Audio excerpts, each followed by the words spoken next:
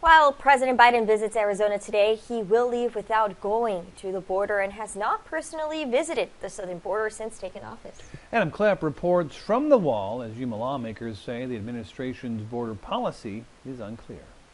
Hundreds of migrants illegally crossed into Arizona the morning of President Biden's visit to the state. You can see they've made makeshift fire pits just to keep themselves warm in these cold temperatures. But while the president stays in Phoenix, local lawmakers in Yuma say they've been left in the dark by his administration on what they plan to do to manage the local border crisis.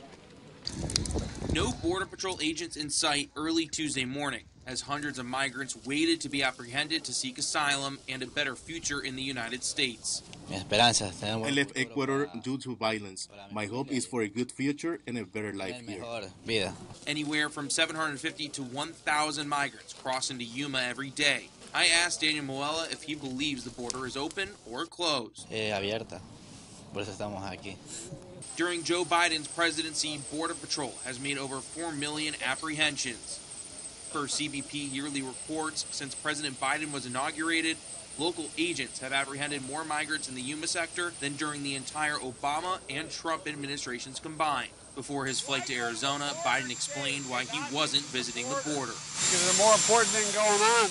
But Yuma lawmakers disagree, saying they're not getting the resources or help they need from the federal government to manage the local border crisis.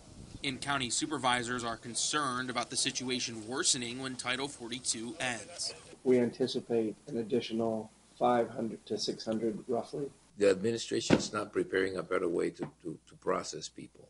Can we draft a letter asking for Asking for what? the president to do something? Yuma's Mayor Doug Nichols echoed the supervisor's concerns, saying he's not sure what will happen after the end of Title 42. I've yet to hear of any plan. Title 42 is scheduled to end on December 21st. Reporting in Yuma, Adam Klepp, News 11.